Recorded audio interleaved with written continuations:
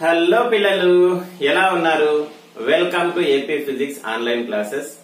నేను మీ physics teacher, నా పేరు మొహమ్మద్ బిలాల్. హీట్ పార్ట్ 3 తీసుకొని మళ్ళీ మీ ముందుకు వచ్చేసాను. పార్ట్ 1 పార్ట్ 2 చూడకపోయింటే తప్పకుండా చూడండి. మీ వాల్యుబుల్స్ సజెషన్స్ ఏమైనా ఉంటే తప్పకుండా కామెంట్ లో తెలియజేయండి. సో ఈ రోజు క్లాస్ ని స్టార్ట్ చేద్దామా? చూడండి, ఈ రోజు క్లాస్ ని స్టార్ట్ చేద్దాం ఈ యాక్టివిటీతో. The rate of raising temperature depends upon nature of the substance. ఉష్ణోగ్రత పెరుగుదల రేటు అనేది పదార్థ స్వభావంపై ఆధారపడి ఉంటుంది. To do this activity, we need some materials. The materials are 2 identical boiling test tubes, 2 identical boiling test tubes, 2 thermometers, and 2 single-holded rubber corks, a big jar, stand, oil and water. These are the materials required. So let us see the procedure.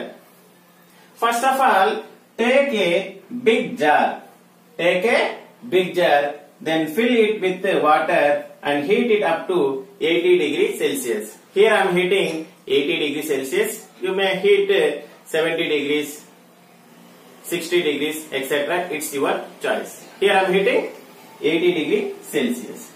Now take 2 identical boiling test tube. One is filled with 50 grams of coconut oil and 50 grams of water in another test tube.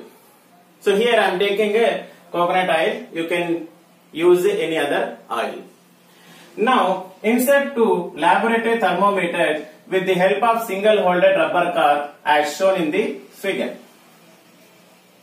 Now place the 2 boiling test tube into the big jar with the help of stand as shown in the figure. We are placed both the test tube in the hot water for equal time intervals.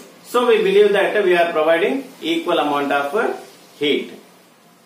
So we think that the thermometer reading shows equal temperature. But in this activity, we observe that the raising temperature is more in oil than in water. Even though we are providing equal amount of heat, but the rate of raising temperature of oil is more than the water.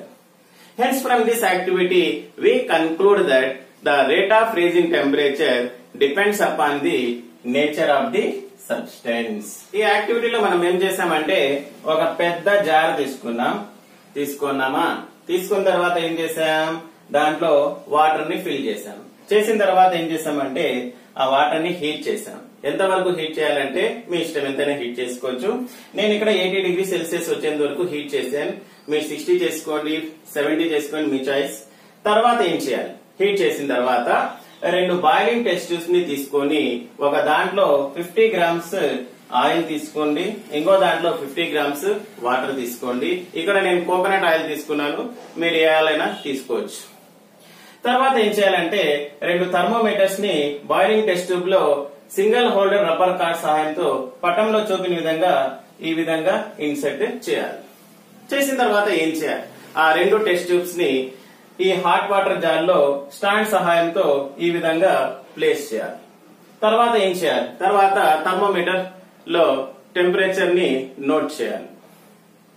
ఇక్కడ మనం ఒక విషయం believe చేయాలి, ఏమంటే ఆ 2 test tubes కి సమాన heat energy అందించినట్లు. ఎట్లా అందించినాం అంటే ఆ 2 టెస్ట్ ట్యూబ్స్ ని హాట్ వాటర్ జార్ లో ఈక్వల్ టైం ఇంటర్వల్స్ వరకు ఉంచాం కాబట్టి మనం ఏం నమ్ముతామంటే ఆ 2 టెస్ట్ ట్యూబ్స్ కి ఈక్వల్ హీట్ ఎనర్జీని ప్రొవైడ్ చేసినట్టు. ఇక్కడ మనం ఏం అనుకుంటామంటే 2 టెస్ట్ ట్యూబ్స్ కి ఈక్వల్ హీట్ ఎనర్జీ ఇచ్చినాం కాబట్టి థర్మోమీటర్ లో ఒకే రీడింగ్ ఉంటుందనేది అనుకుంటాం. కానీ ఈ యాక్టివిటీలో మనం ఏం అబ్జర్వ్ చేస్తామంటే the raising temperature in oil is more than in water. ఇక్కడ rate of raising temperature of oil అనేది ఎక్కువగా మనం ఇక్కడ అబ్జర్వ్ చేస్తాం వాటర్ కన్నా. సో ఈ యాక్టివిటీ నుంచి మనము ఈ కన్క్లూడ్ చేయొచ్చు, the rate of raising temperature depends upon nature of the substance. అంటే ఇక్కడ ఆ రెండు టెస్ట్ ట్యూబ్స్ కి ఈక్వల్ హీట్ ఎనర్జీ అందించినప్పటికీ ఉష్ణోగ్రత పెరుగుదల అనేది rate of rise in temperature అనేది ఆ పదార్థం యొక్క నేచర్ పై ఆధారపడి ఉంటుంది. It depends upon the nature of the substance. Previous యాక్టివిటీలో మనం ఏం నేర్చుకున్నామంటే రెండు ఆబ్జెక్ట్స్ కి ఈక్వల్ అమౌంట్ ఆఫ్ హీట్ ఎనర్జీని ఇచ్చినప్పటికీ the rate of rise in temperature అనేది ఆ ఆబ్జెక్ట్స్ యొక్క నేచర్ పై డిపెండ్ అయి ఉంటుంది అనేది నేర్చుకున్నాం. So next specific heat, very important topic. Number of times దీంట్లో నుంచి క్వశ్చన్స్ రావడం జరిగింది. సో జాగ్రత్తగా వినండి, అర్థం చేసుకోండి. స్పెసిఫిక్ హీట్ ని S తో రిప్రజెంట్ చేస్తాం. S is equal to Q by M delta T. So let us see the definition. The amount of heat required to raise the temperature of unit mass of the substance by 1 degree centigrade is called specific heat. Unit mass యొక్క object యొక్క temperature ని 1 degree centigrade పెంచడానికి అవసరమైనటువంటి heat ఎనర్జీని ఏమంటామంటే specific heat అంటాం. So units చూడండి. CGS units calorie per gram centigrade, SI unit joule per KG kelvin. CGS system లో specific heat of some values ఇక్కడ బోర్డు పైన మీరు చూడండి. స్క్రీన్ పైన మీకు మరికొన్ని వాల్యూస్ కనిపిస్తూ ఉంటాయి. సో నోట్ చేసుకోండి, నేర్చుకోండి, వెరీ ఇంపార్టెంట్. క్వశ్చన్స్ అనేవి టేబుల్ నుంచి రావచ్చు. Aluminium 0.21, copper 0.095, kerosene ice 0.5, water 1, lead 0.031.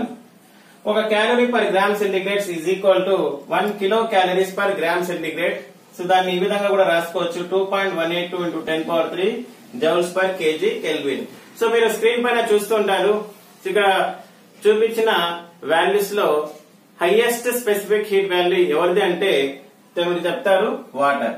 So water కి హై స్పెసిఫిక్ హీట్ వాల్యూ ఉంది 1.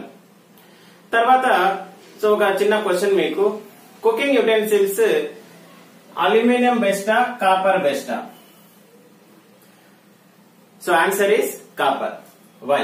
కాపర్ ని వాడటమే లేదు, అల్యూమినియం ఎక్కువ వాడుతున్నారు. But copper is the best cooking utensil because it has very less specific heat value than aluminium. So ఇక్కడ ఒక note గుర్తుపెట్టుకోండి. If the specific heat value is less, it takes less time to heat and less time to cool. If the specific heat value is more, it takes more time to heat and more time to cool. Specific heat value తక్కువ ఉంటే తొందరగా అది heat అయిపోతుంది, తొందరగా cool కూడా అయిపోతుంది. అదే విధంగా స్పెసిఫిక్ హీట్ వాల్యూ ఎక్కువ ఉంటే దాన్ని హీట్ చేయాలంటే ఎక్కువ టైం పడుతుంది, అదే విధంగా దాన్ని కూల్ చేయాలంటే ఎక్కువ టైం పడుతుంది. సో అల్యూమినియం కన్నా కాపర్ స్పెసిఫిక్ హీట్ వాల్యూ తక్కువ కాబట్టి అది తొందరగా హీట్ అయిపోతుంది. సో మీ ఫ్యూయల్ అనేది సేవ్ అవుతుంది. సో అందుకనేసి కాపర్ ని యూజ్ చేయడం మంచిది. నెక్స్ట్ టాపిక్ చూడండి. Derive Q is equal to MS delta T. చూడండి, ఇక్కడ 2 బీకర్స్ తీసుకోండి. ఒక బీకర్ లో 250 ml వాటర్ తీసుకోండి, ఇంకో బీకర్ లో 1 లీటర్ వాటర్ తీసుకోండి. రెండు బీకర్స్ లో 60 డిగ్రీ సెంటీగ్రేడ్ వచ్చేంత వరకు హీట్ చేయండి. ఇప్పుడు చెప్పండి నాకు, ఏ బీకర్ లో తొందరగా 60 డిగ్రీ సెల్సియస్ రికార్డ్ అవుతుంది? సో టక్కని చెప్పేస్తారు 250 ml వాటర్ లో. ఎందుకంటే 1 లీటర్ కన్నా 250 ml క్వాంటిటీ తక్కువ కాబట్టి తొందరగా అది 60 డిగ్రీకి రీచ్ అయిపోతుంది. మరి 1 లీటర్ బీకర్ 60 డిగ్రీకి రీచ్ అవ్వాలంటే ఎక్కువ హీట్ ఎనర్జీని మనం ఏం చేయాలి? ప్రొవైడ్ చేయాల్సి ఉంటుంది. అంటే మాస్ పెరిగే కొద్దీ ఎక్కువ హీట్ ఎనర్జీని మనం ఏం చేయాలి? అందించాల్సి ఉంటుంది. సో దీన్ని సైన్స్ భాషలో ఈ విధంగా చెప్పుకోవచ్చు. For same change in temperature, ఇక్కడ మనం ఏమనుకున్నాం? 60 డిగ్రీ సెల్సియస్ రెండు బీకర్స్ లో.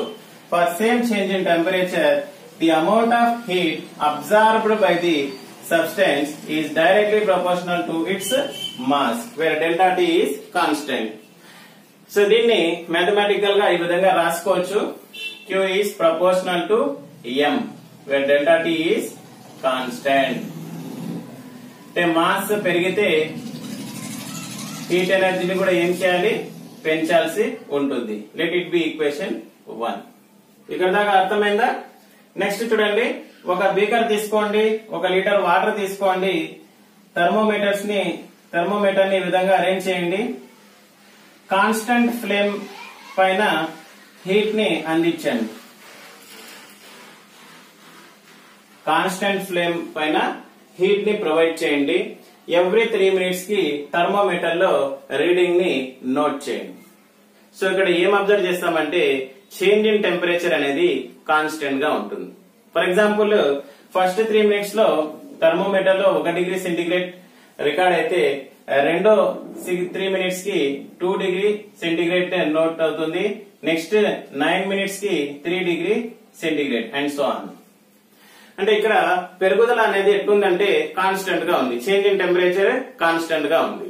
సో దీన్ని సైన్స్ భాషలో ఈ విధంగా చెప్పుకోవచ్చు. For same mass of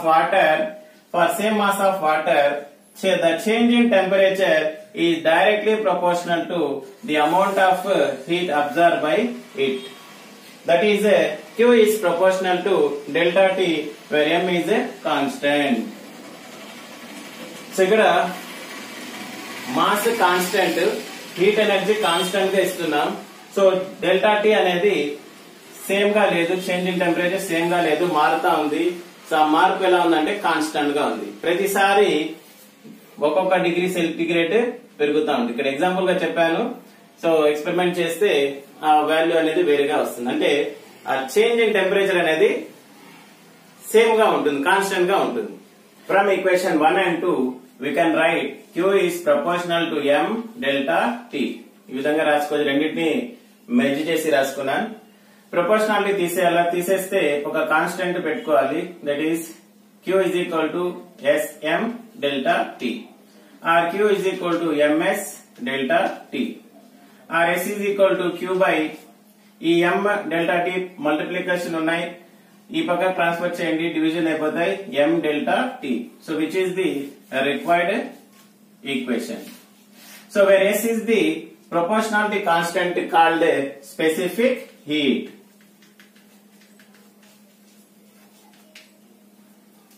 applications of specific heat capacity. So పిల్లలు మీరు ఎప్పుడైనా సమోసాలని తిన్నారా? ఇదేం క్వశ్చన్ సార్, సమోసాలు తినకుండా ఉంటామా?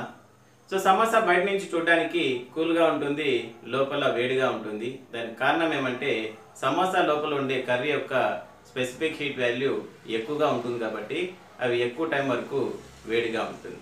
అదేవిధంగా ఫ్రిడ్జ్ నుంచి వాటర్ మెలన్ ని బయటికి తీసినప్పుడు ఎక్కువ టైం వరకు వాటర్ మెలన్ కూల్ గా ఉంటుంది. కారణం ఏమంటే వాటర్ మెలన్ లో ఎక్కువ శాతం వాటర్ ఉంటుంది కాబట్టి due to high specific heat value of water, the watermelon retains its coolness for long time. The sun delivers large amount of heat to the earth every day. So సూర్యుడి నుంచి అధిక మొత్తంలో heat energy అనేది భూమి పైన deliver అవుతూ ఉంటుంది. అలాంటప్పుడు ఎక్కువగా భూమి యొక్క టెంపరేచర్ పెరిగిపోవాలి. టెంపరేచర్ పెరిగిపోతే సో మన మనుగడ అనేది ప్రశాంతకం అయిపోతుంది. కానీ మనం అలా అబ్జర్వ్ చేయాలి. పెద్దగా క్లైమేట్లో ఎటువంటి మార్పులు అనేది ఉండవు. దానికి కారణం ఏమంటే ఈ ఎర్త్లో ఉండే ఓషియన్స్. ఈ ఓషియన్స్ ఏం చేస్తాయంటే ఈ హీట్ ఎనర్జీని అబ్జర్వ్ చేసుకొని రిలేటివ్లీ కాన్స్టెంట్ టెంపరేచర్ని మెయింటైన్ చేస్తూ ఉంటాయి. అందుకే ఈ ఓషియన్స్ని హీట్ స్టోర్ హౌసెస్ అని పిలుస్తూ ఉంటారు. ఎక్కడ ఇవి ఎక్కువ హీట్ ఎనర్జీని అబ్జర్వ్ చేస్తాయంటే అట్ ది ఈక్వేటర్స్, భూమధ్యరేఖ దగ్గర ఎక్కువ హీట్ ఎనర్జీని ఇవి అబ్జర్వ్ చేస్తాయి without any appreciable rise in temperature. పెద్దగా టెంపరేచర్లో మార్పు లేకుండా ఈ హీట్ ఎనర్జీని ఈక్వేటర్స్ దగ్గర ఎక్కువగా అబ్జర్వ్ చేస్తాయి. అక్కడి నుంచి ఈ హీట్ ఎనర్జీని మోడరేట్ చేస్తాయి near to the areas which are closer to the north pole and south poles. ఈ హీట్ ఎనర్జీ అనేది నార్త్ పోల్ సౌత్ పోల్స్ దగ్గరికి ట్రాన్స్ఫర్ అవుతుంది. అక్కడి నుంచి away from the areas from the poles. So అక్కడి నుంచి ఇవి హీట్ ఎనర్జీ అనేది ఈ పోల్స్ నుంచి దూరం ఉండే ప్లేసెస్కి ట్రాన్స్ఫర్ అవుతుంది. ఈ విధంగా ఎర్త్లో పెద్దగా క్లైమేట్ చేంజెస్ లేకుండా, టెంపరేచర్లో పెద్దగా మార్పులు లేకుండా ఉండడానికి కారణము ఈ oceans. So that's why we are appreciating the role of oceans for maintaining relatively constant temperature on earth. ఈ ఓషన్స్ ని మనం అప్రిషియేట్ చేయాలి. ఎందుకంటే ఈ భూమి పైన వాతావరణం అనేది స్థిరంగా ఉండడానికి కారణం ఈ oceans. That's all for today. Hope you understand today's topics. ఈ రోజు టాపిక్స్ మీకు అర్థమైందని భావిస్తున్నాను. మళ్ళీ ఇంకొక వీడియోతో మళ్ళీ మీ ముందు ఉంటాను. అప్పటిదాకా జై హింద్.